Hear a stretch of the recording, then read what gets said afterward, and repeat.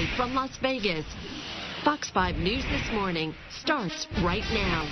All right, time now 8:39. You hear him every day. Oh, meet the man behind all the commercials on Fox. Animation Domination presents a quadruple feature that'll make you laugh so hard you're gonna get abs of steel. What's going on, B-? You may not know my face, but you've probably heard my voice.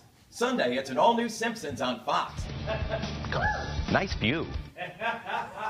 See my house. Homer needs a new name. Can I be Johnny Undercover? Because he's going inside the mob. You think an informant could get that close to me? I got in your gang and you barely know who I am. Now he's a made man.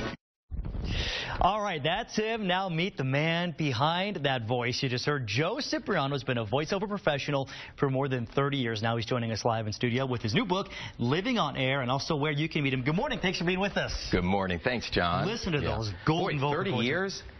Well, that went by like that. Well, it does look like you've been in it a day more than 30 days. So. Thank you. So right back at you. Let's start at the beginning. Where did you realize, okay, your voice was a little different than most?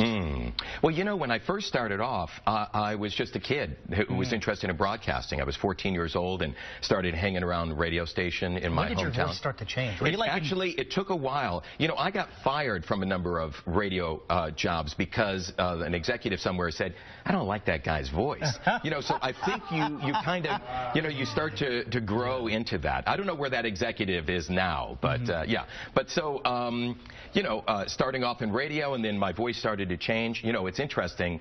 Watching you guys do the news, when I was doing my top 40 show at 16 years of age, I would have to do the news, you know.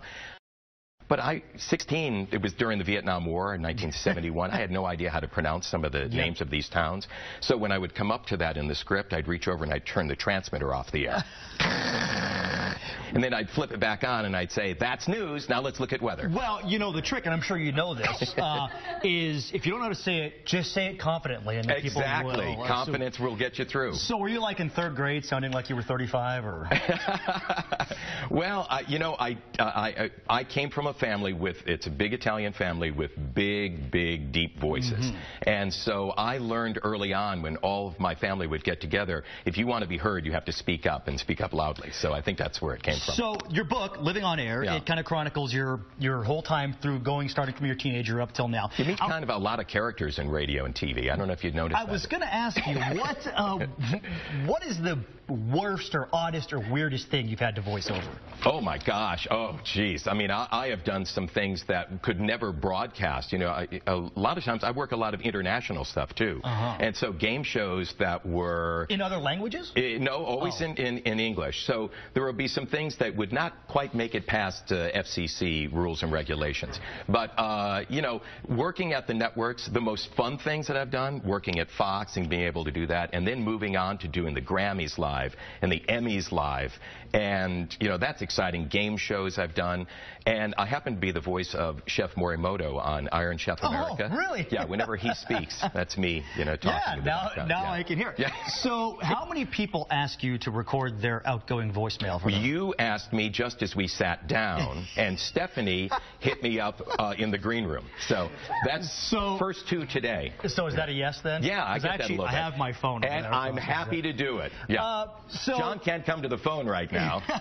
So what is there ever been something that Fox has given you over the years, like a name of a show or something that you're like, I can't Well, you know, the funny thing is, The Simpsons, when it first came on the air, I was doing something, it's called Upfronts. It's where they present all of the new shows. So nobody had really seen The Simpsons before. And I was introducing all of the cast members, and I came upon Dan Castellaneta, and I'm going, Castellaneta?